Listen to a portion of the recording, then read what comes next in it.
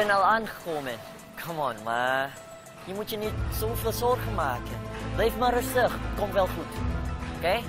Love you, Mam. Bye. Om Dewa, ya? Udah di bawah sini? Lantai 27 ya? Oke. Yuk.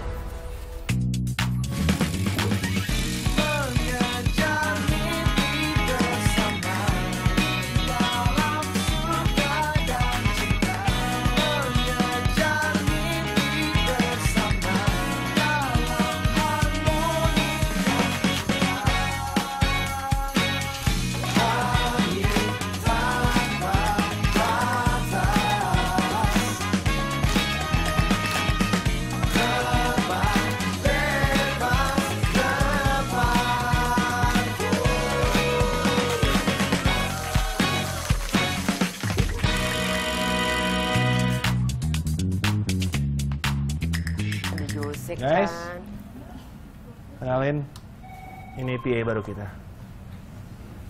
Halo semua.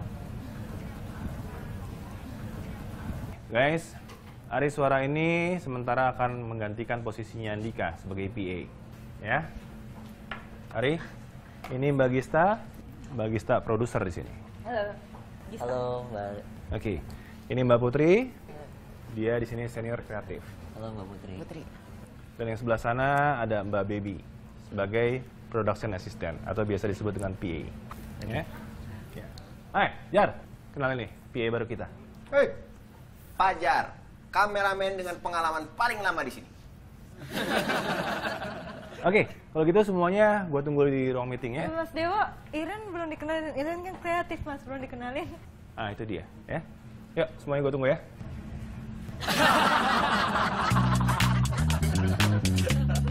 Yaudah kalau gitu Mas Agung sekarang tolong beliin salad dulu deh 10. Abis gitu dropin di resepsionis lantai 28 ya. Nanti biar saya ambil di situ. Thank you Mas Agung. Mas kameramen yang berpengalaman tadi kan? Iya. Siapa Mas namanya? Saya lupa. Pajar. Ah iya Mas Fajar. Apaan tuh?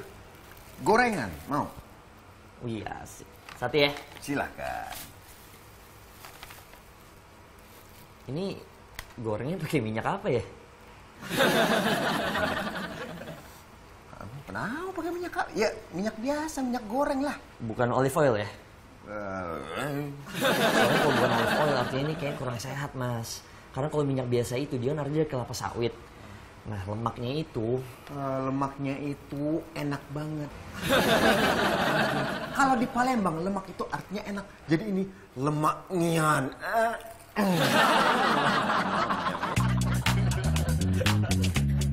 Jadi si Ari ini anaknya teman Mas Lukman, Gis. Iya, dia sengaja dititipin di sini supaya dia bisa banyak belajar dari kita sebelum dia dipercaya untuk megang perusahaan milik keluarganya sendiri. Gitu. Oh iya, ngerti saya Mas. Jadi. Ya masuk. Ya masuk. Yuk. Mas, Mbak. Hai. Ini jatuhnya udah sering bawa di laptop.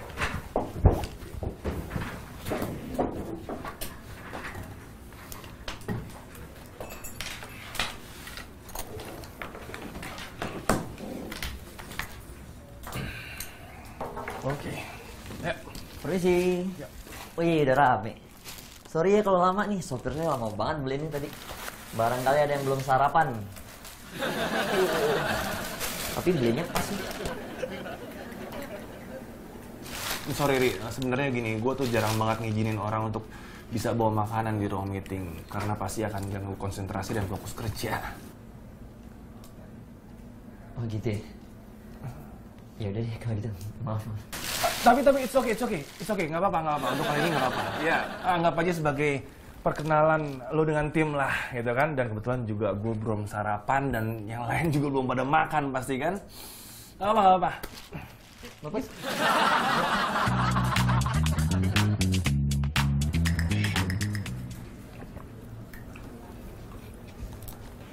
Nah, Bari.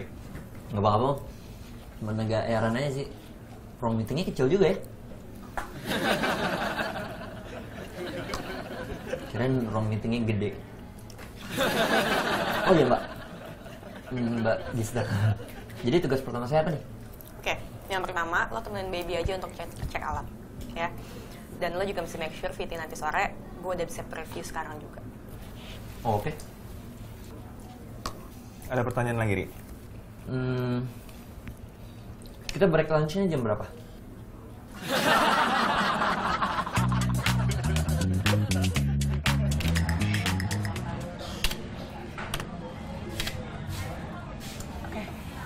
Ri, ini kan udah aku save. Sekarang kamu langsung ke editing ya. Bilang sama editornya suruh cepat selesai karena Mbak Gista mau preview. Emang Mbak Baby nggak ikutan ke ruang editing? Enggak, karena aku kan mau ke P3 buat ngurus alat. Nanti kamu dari ruang editing langsung nyusulin aku aja ya, cepet ya. Oke Mbak. Di sini jawabnya siap, bukan oke. Oh gitu. Oke. Oh siap Mbak. Mbak, ruang editingnya di mana ya? Kamu lurus, nanti belok ke kiri, sampai deh. Oh itu. Kenapa meja rough cut sama ruang editing sama ruang produksinya nggak dijadiin satu aja sih supaya kita nggak rapat-rapat mondar mandir. Sekarang mendingan kamu buru-buru deh ke sana. Oke. Oke? Siap. Siap Mbak, siap.